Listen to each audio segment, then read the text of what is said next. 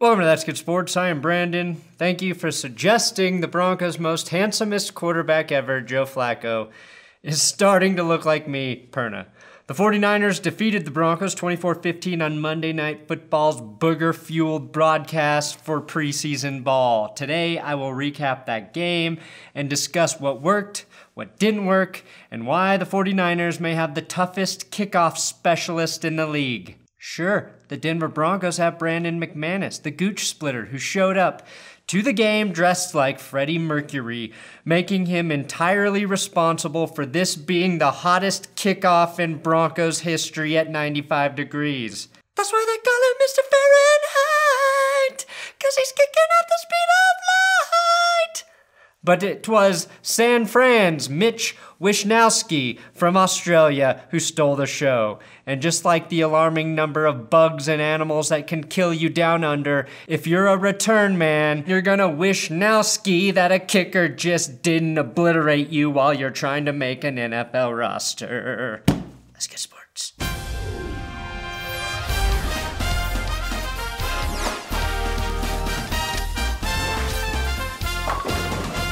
Please, if you're new, subscribe to this YouTube channel. I do football videos all week, every week, till the day I'm dead.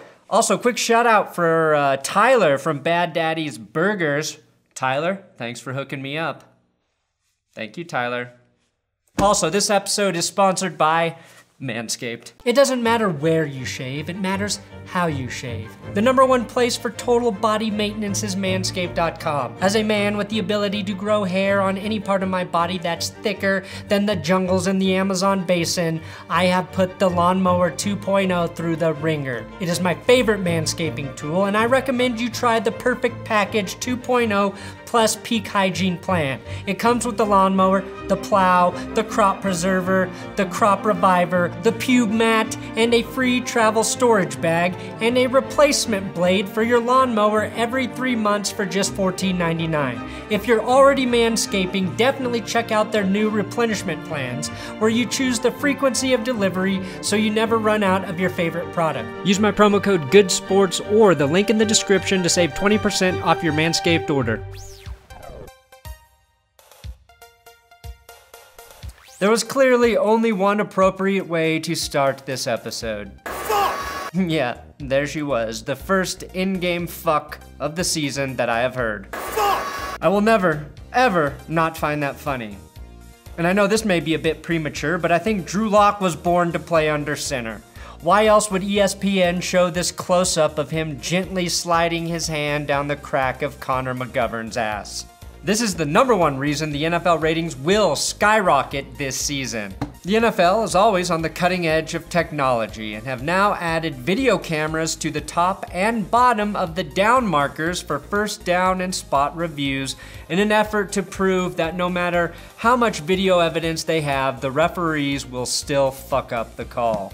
Next season, I hope the NFL installs a camera that makes Jimmy Garoppolo look less attractive. The current NFL cameras certainly are not equipped to hide the fact that Jimmy G played terrible in his return.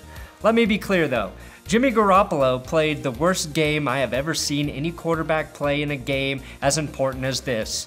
Everything was his fault, his career is over, and he should fucking retire, become a model, and just wait for Tom Brady to leave Giselle for him. What other choice does he have after nearly throwing a pick six to a guy who was in the AAF a few months ago? It is all over for Jimmy. At some point, when you keep mentioning that Jimmy G had a 0 QBR and went 1 for 6, it should set in that that's all it was, 6 passing attempts. His first 6 passes in live game action in the last 11 months. Keep in mind, every time he steps back to pass, he's probably thinking, well, goddamn, I'm handsome. But also, I hope my knee doesn't betray me again. Returning from that kind of injury takes a little bit of time for that confidence to rebuild. It also didn't help that he kept getting chubbed. Bradley Chubb was definitely in mid-season form with 3 tackles, a sack, a forced fumble, and 2 quarterback hits. Chubb's strip came against a tackle named School. Really struggling between a you got schooled joke or a skull fuck joke. The opening series for the Denver defense was perfect. Shelby Harris swatted Jimmy G's first pass, and then Chubb came in with the pressure after embarrassing Joe Staley, which set up the Isaac Yiadom interception. Von Miller believes Bradley Chubb will be an improved edge rusher this season. All I can say is if you're edging a Chubb, it's going to explode onto the scene at some point. For the Broncos, here's my good and bad, starting with the bad because you never want the good news first, unless the good news is that there is no longer any bad news. The run game looked rusty, probably like the inside of a decade-old Antonio Brown helmet. Brown. The run game struggled because the offensive line was ineffective. I mean, Kevin Hogan and Emmanuel Sanders were the Broncos' leading rushers for the game. My real concern is special teams and the Broncos' complete ineptitude through 3 games to cover returns and to simply catch punts. River Craycraft had a 7-yard punt return and it felt like a huge win. It felt like it was worth celebrating. The lone bright spot, of course, on special teams is Brandon McManus, who didn't seem to be under pressure, as he will rock the gooch like a killer queen all season long until every Broncos opponent bites the dust. 3 of 3 on field goals in the first half, plus he split a 52-yarder down the gooch. I'd also like to see the Broncos offense start finishing some of the nice drives they're putting together with, you know, touchdowns. Last year, they only had 2 opening drive touchdowns, which had to have been the worst or close to it in the NFL, so there's still some concern in this area. The good news, the good for the Broncos was Shelby Harris. He was so good. Jesus Christ, Shelby, what have you been eating this offseason? Shelby, who again loves the fact that I look like Jack from This Is Us, batted a pass, tipped a pass, and stopped a dump-off pass for no gain. Shelby Harris may be the best shot blocker in Denver since Dikembe Mutombo. He was everywhere, and I have a feeling he will break the bank this coming offseason, so hopefully the Broncos are smart enough to extend him mid-season and not let him hit the free agency market. If I told you Emmanuel Sanders tore his Achilles last season, you wouldn't believe me. He looked spry and fast with a nice end around. He also made an impressive catch on the sideline, which the refs were too blind to count as a catch, and also was the only recipient of a true deep ball thrown in this game by the Broncos. That Flacco-Sanders connect was of course called back by a Garrett Bowles holding penalty. Is this going to be a metaphor for how the season goes? Joke's on you, because I don't know what a metaphor is. Also, to be fair to Bowles, he played pretty good outside of that one penalty. Courtland Sutton was finally on the field long enough to get involved in the passing game. Flacco fired a laser in the middle to Sutton for a big conversion in the first. I thought both Sutton and Deshaun Hamilton played pretty well. Sure, each guy only had 2 catches, but they were key catches, and I think both of Hamilton's came on 3rd down. Wide receiver depth is a concern heading into the season, unless, of course, those guys continue to step up, which it looks like they might do. San Francisco may now have the most crowded backfield in the league. Jerick McKinnon still isn't ready after tearing his ACL last preseason. I'm not sure why the 49ers would keep him on the roster unless his injury forbids them from cutting him, even though they are technically in an out year for his contract. Between Tevin Coleman, Matt Breida, and Raheem Mostert, who made his case to be the starter last night, Kyle Shanahan has plenty of weapons to work with in the backfield.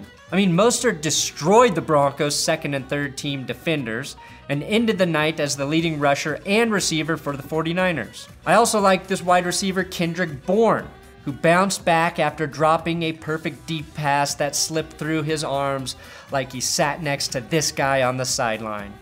When a young player makes a mistake, you want to see them bounce back, and Bourne did that, making a great catch in the corner of the end zone that we will now call the Bourne contested. Let me tell you something I did not like though. ESPN's graphics and editing, in addition to reusing the dumb QB carousel graphic where every former Broncos quarterback looks like they just got released from prison and the last place they should be hanging out is on a child's carousel. They also edited the intro to this game like a horror film. The preseason. We gotta set the tempo and physicality right now. For some, it's time to show up. Are they implying this season will be a horror show for Broncos and 49ers fans?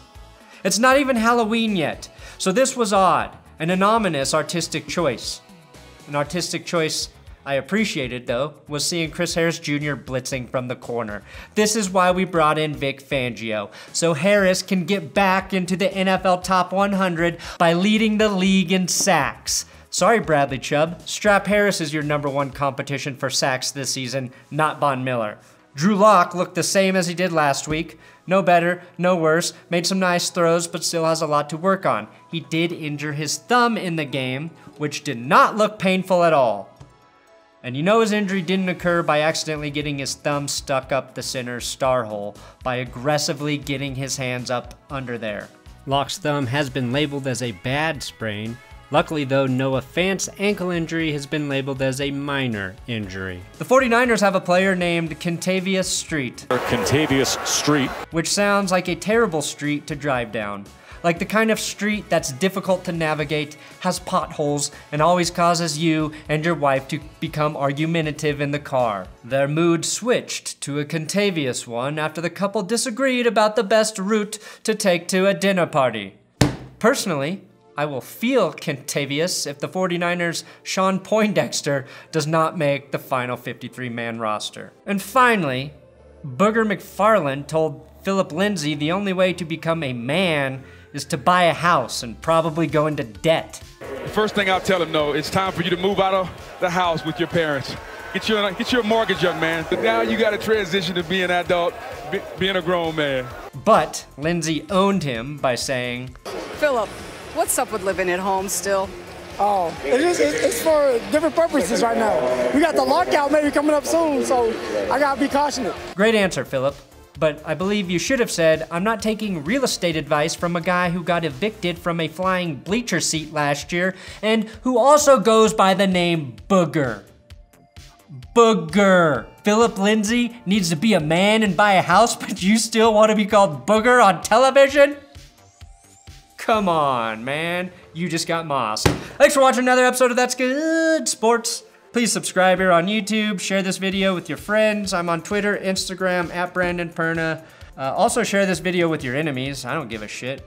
You really gotta ask yourself if they will hate or like what they just saw. Also, @WillKey6, my writing partner. Give him some love on Twitter as well.